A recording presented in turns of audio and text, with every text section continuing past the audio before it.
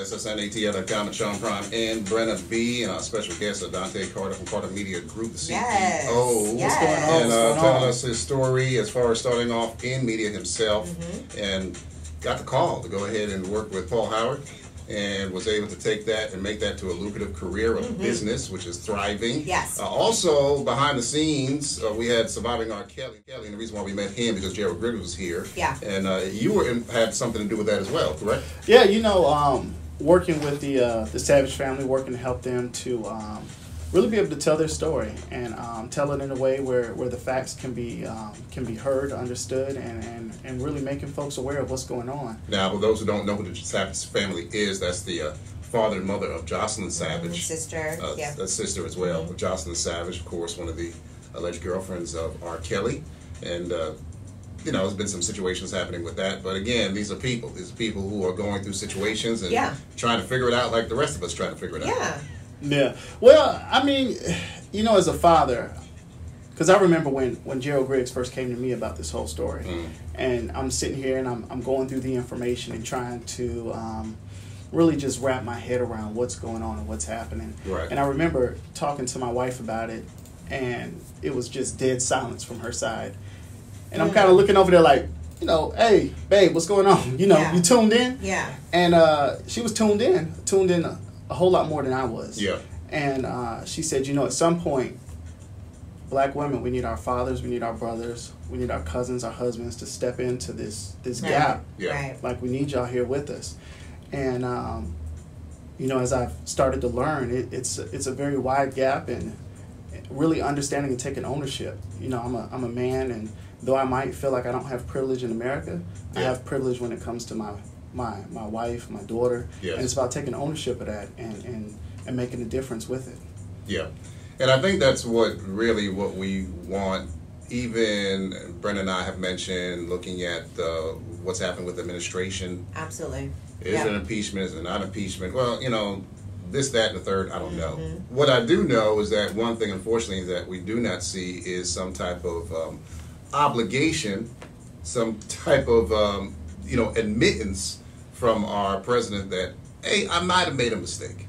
I might have made a mistake. And the same thing, I liken this to the same thing with R. Kelly. I think through everything we heard through R. Kelly or through his people, there's never been a situation where, I might have made a mistake. Well, we're talking about 48 victims. Yeah, I mean the number of people that are coming forward and they're having the conversation. You got to think about how many people still have yet to come forward or have not come forward in a public sense, like with this series. The acknowledgement just does not seem to exist. But it seemed like watching the documentary, he might have thought that he was doing some kind of acknowledgement with the song. And I thought that was such a coward way. Well, of course. To do it. Of course. I think his brothers made a lot of acknowledgments on there. They did. They absolutely did. I think they helped to paint a good picture of what happened to him. Yep. But what's continuing to happen to these women. And I think there needs to be accountability, period. And the experts that were kind of explaining, what tends to happen with abuse victims. A lot of times they turn around and they become abusers. So if he was in that situation as a young child and he was powerless, he then turned around and tried to exude his power over these women based on what happened to him. Well, and I think, I'm not sure if you all have gotten a chance to check it out, but there's a book called Brainwashed by Tom Burrell. And he did a great job of really showing kind of this place that Black America is in right now through the lens of PR. And a lot of people ask me why I'm in this space. It wasn't just I started my business and jumped into this space, but I jumped into the space because I saw that there was a need for me to be here. And so if for since 1619 when we first came to America, if there's been what Burrell calls a Black inferiority campaign that's been launched against us, and we have to reprogram ourselves in terms of showing value.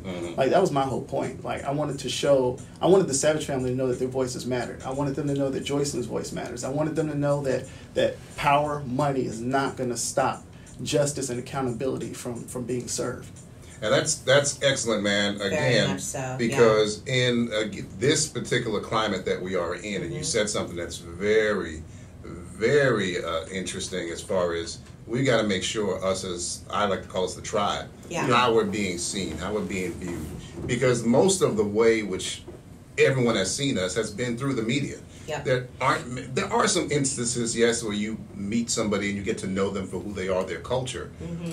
But let's be honest, when you're meeting somebody, unless they become part of your intimate circle, hey, what's going on? Like, Yeah. you just say things like, hey, how you doing today? Yeah. You know, I'm fine, but deep down inside, there's all kinds of other crap. Yeah, you don't know the backstory. Yeah. We'd never really know the backstory. You know what I mean? Like that. So Yeah. unless you really get to know somebody and invite them into your circle, then you really don't get to know that person as an individual. Yeah. So most people get to know us through media and what they see. And I think that's an unfair assessment that we've been handed down time and time again, because if you think about it, right, we get our freedom in 1865. Mm-hmm. There's no reparations. There's no resources.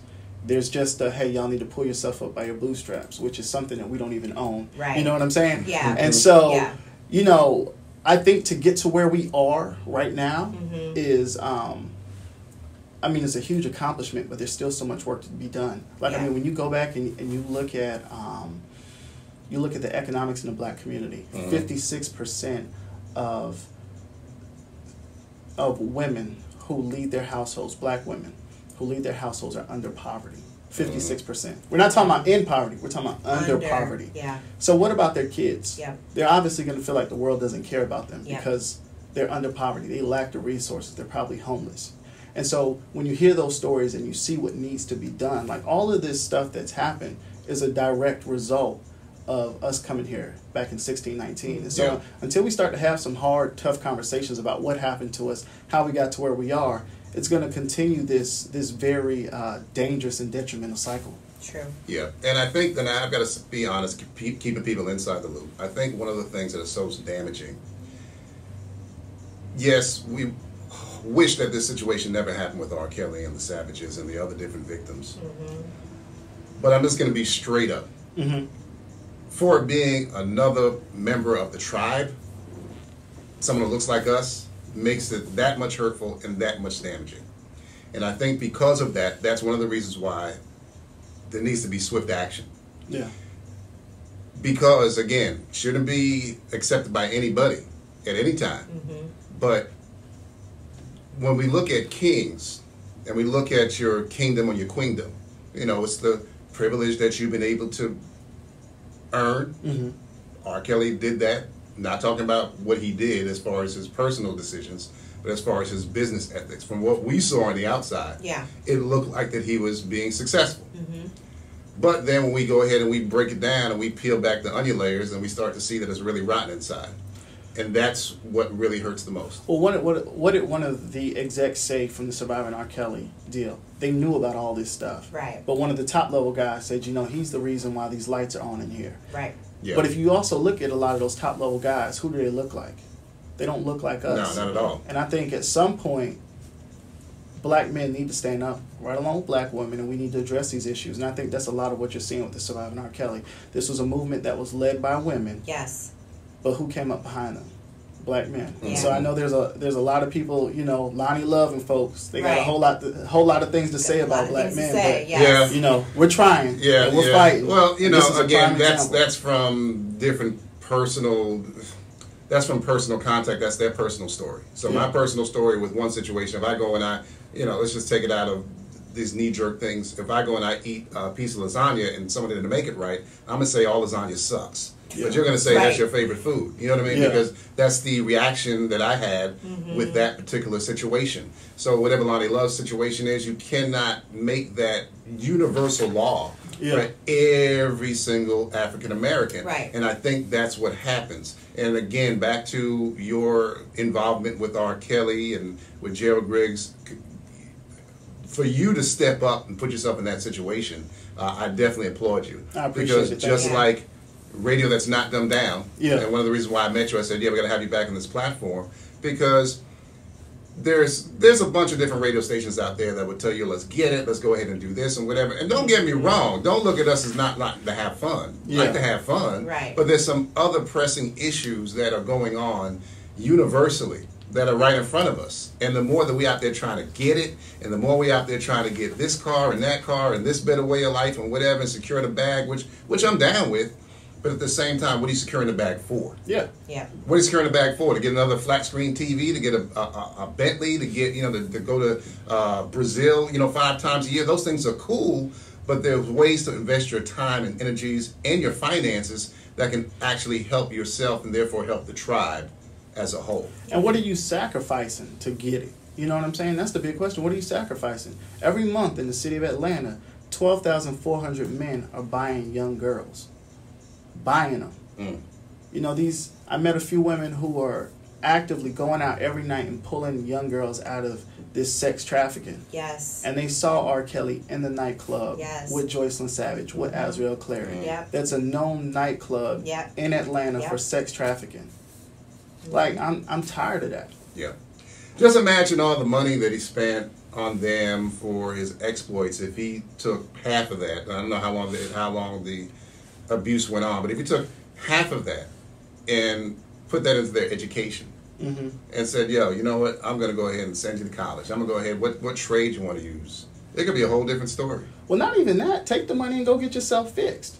Like, I've gone to therapy, and we, at some point in the black community, we got to have a hard discussion about therapy and getting help. And really remove that Yeah. stigma. I say that all the time in our conversations. We need to not have this, opposition to bettering ourselves and asking for help when we need it and feeling like you have to be strong all the time and any type of vulnerability is a weakness. That's not true. But, and we're damaged. Yeah. The reality is we're damaged. There's no way you go through slavery, Jim Crow, and all this other stuff, and you come out and you're perfectly fine. Right. It just doesn't work. I've got a theory. Got to take care of some quick business, and we'll be right back with this conversation. You want to chime in, you can text us 678-613-5857, or you see us live on the stream. Go ahead and chime in on that stream, too. Dontaye Carter, CEO of Carter Media. We're talking about some great stuff this morning, and we got some more stuff on the way here on ITL Live. Oh, thank you, Sean. Huh? I had You will be tested, so pass it. Learn the real major keys to getting to college at GetSchool.com. somebody's chiming in on my live feed. Coming to Tampa Bay, I said we want to win a Super Bowl. Oh, we're coming right back. We will. From IamSecond.com. We came close, but never really did win that championship. Former NFL head coach Tony Dungy. At the end of my 6th year, I was fired, and it was one of the biggest disappointments of my life. Next year, I'm in Indianapolis. We get to the playoffs. You see it's working today, right? So his branding is working today. So now when Comcast says they're going to say, I know, no you're problem. like, wait, what's But the I issue? think, but I'll tell you what I did. I think that's That's a good point. I had to have Christ first, and that everything else came below that, including my own desires. The next year, that ended up being our year to go to the Super Bowl and win it, and it was a wonderful feeling. Every decision I make, I'm going to make it through the lens of Jesus Christ, and He guide us to that ultimate victory. I'm Tony Dungy, and I am second. This is big business. This is the American Station Network. SSNATL.com, the home of Smart Talk for smarter listeners just like you, and we appreciate you hanging out with us every Monday, Wednesday, and Friday. For the Cheryl Underwood Show, she comes on at 12. Yes. Talking to Dontaye Carter. He is the CEO of Carter Media and talking some great things as far as taking responsibility. He said something I wanted to come back to, mental health, being strong, especially in the African American community, as I say, the tribe. Yeah.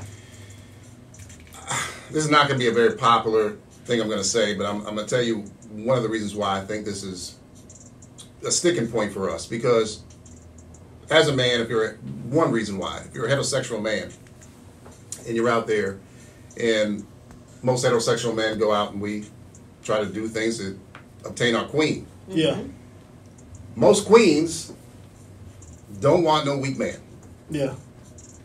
And as crazy as it sounds, like, well, how do you put that together, Prime? Well, because a lot of times it's like, well, you got to be strong for me because I'm out there and I'm an independent queen. I'm out there getting mine. Yeah. So you cannot be weak. So sometimes there may be a situation where a man looks at being vulnerable, which we don't have a problem with. We think that's sexy. But vulnerability is a sign of weakness.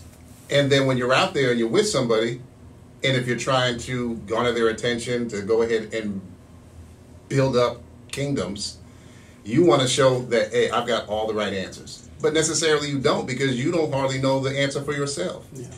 So what happens in that type of scenario? This scenario goes on a daily basis. Yeah. Well, I think the question too is like, who is your vulnerability or weakness to? You know, because I think if it's a weakness, you got to reevaluate that relationship. I feel like even when it comes to my wife and I think the level of depth to our marriage comes from our vulnerability and being real about the fact that, look, you know, I grew up in a single parent household in poverty. I didn't have my dad there, so a lot of this stuff is new. Like, you know, I know we done moved out to the suburbs, and you know, we trying to, you know, do our little Jeffersons thing. Right. But the reality is I can't be that guy because there are things that I lack. Right. And I mean, you know, it's so funny, and so this is me being transparent here. Yeah. But so I met my biological father for the first time about a month ago. Oh, wow. And you know, my wife and I are talking, and she was like, yeah, I think you need to go call your therapist, and y'all need to sit down and have a conversation, you know? And it's not that, oh, Dontaye, you're weak. It's like, this is emotional, this is heavy. You need to talk to somebody who can help you to kind of sift through these feelings that you're having. And the thing is, a lot of us don't have it. I mean, you got to ask yourself the question of, why is it that our young men know the outcome of standing out on that corner, but they'll run out to the corner rather than figure out life right now? Yeah. It's pain. Yeah. That's all it comes down to. Yeah. We got to find ways of dealing with that. So how do you use your background and your experiences in life when you are running your company and when you look at different projects? You know, I think for me, one of the things that I'm always very cognizant of is looking at projects that kind of passion and purpose intersect that, to where I know that this project is not going to get my leftovers. It's going to get the very best. And so the more and more that I look at, okay, how passionate am I about this project? How passionate am I about making a difference with this project? That's the only reason I decided to work with attorneys, because 90% of the cases that attorneys have involves who? People of color. Yeah. You know, which and is a shame. Yeah. Yep. And at some point, you get tired of seeing that. Right. So it's either you can stand on the sidelines, or you can get engaged. Like, I can't remember the first name, but one of the Koch brothers, when he passed, and I saw Fox News running, they called him a billionaire and activist. Yep. I'm like, how are you going to be a billionaire and an activist? Like, how does that? Well, it works because he was taking care of his community. He was an activist in his community. Yep. So, okay, well, I need to be a businessman and an activist in my community and make a difference. Absolutely. Absolutely. Dontaye Carter, Carter Media. What's up next for you? What's up next? Man, we got everything up next, you know. So I think it's this year. You know, there's a campaign that I'm involved in, and you know, working on some of these local elections, and then there's obviously the big trial coming up April 2020. Yeah. You know, so just preparing for that, and just making sure that everybody from my team is ready, and my clients are ready. So. Last question I got for you. When you're dealing with the emotions, as I said, and very passionate, and I appreciate you again, but very passionate dealing with these emotions and from your own trauma that you've been able to sort out. And you're seeing these emotions, whether it's from Savage Family or someone else, you know, with a particular project. Is there times you have to step away to gather yourselves? You don't want to go to that side? Because everyone has that side. Yeah. Yeah. You know, whatever that side may be, and it may not be too healthy. What do you do to make sure we don't go to that side? I mean, I think it's being clear, you know, maybe shooting my wife a text or giving her a call, just saying, hey, you know, I might need an hour or two tonight to kind of process how I'm feeling and what I'm going through. And it might even be shooting my therapist a text. Hey, man, you got 15, 20 minutes for me to sit down and just talk this stuff. Because all of this stuff is heavy. There's nothing light or easy about any case that I've had, you know, since my company's doors have opened. It's all been heavy stuff. But then again, if I don't step into the space, who does? Right. Because what a lot of people don't realize is black people in PR, what is it? It was the result of advocacy. It was the result of getting the word out about what was going on. Jim Crow, you know, all the things that happened during segregation, the lynching, the killings. Like, that's where black PR came from. And so when you understand where black PR came from, you understand what you need to continue to do in order to be successful in this space. Absolutely. Dontaye Carter, as I told you from the beginning, smart individual with a lot of great information. If they want to get in contact with you for a particular project or someone wants to just pick your brain, how do they do that? Oh man, you can follow me on all the social media platforms. Send me a message. I'll respond, or my assistant will respond, or you can send me an email. That's Dontaye DONTAYE at Carter Media, CARTER Media MEDIA.net, and I'll be sure to respond there as well. There you go, just like that. We have some more stuff on the way. SSNATL.com. It is Sean Prime and Brenna B. I want to say thank you again on behalf of Radio Knock Them Down and for the listeners, because people need to hear stuff like that. Thank you so much. All I appreciate y'all opening Sean up. Prime and Brenna B. Radio Knock Them Down.